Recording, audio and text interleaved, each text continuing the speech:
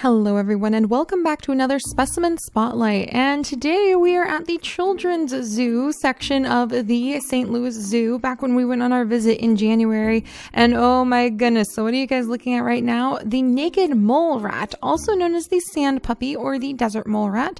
It is a burrowing species native to parts of East Africa, and this is the very first time that I have ever seen a real life naked mole rat. And I have to tell you guys, they are a lot cuter than I ever thought they would be.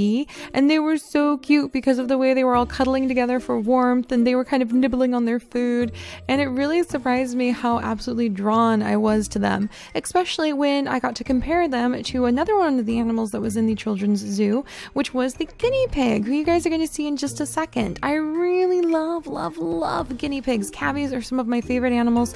One day I hope to have many of my own, and actually, you know, Alex in Zoo Crafting has many guinea pigs, so you guys need to go ask him about his adorable guinea pigs. But there were several of them in the Children's Zoo, as well as the meerkats. So the meerkats had been moved from their outdoor exhibit into an indoor exhibit, possibly because it was January, possibly because they were redoing quite a bit of the zoo when I went there back in January.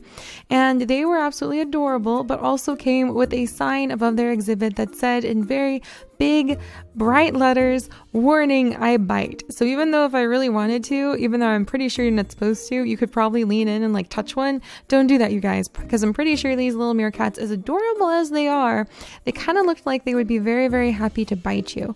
Though they looked a lot friendlier than the llama that was actually sitting outside of the Children's Zoo, because I swear that llama was probably going to try to spit at me.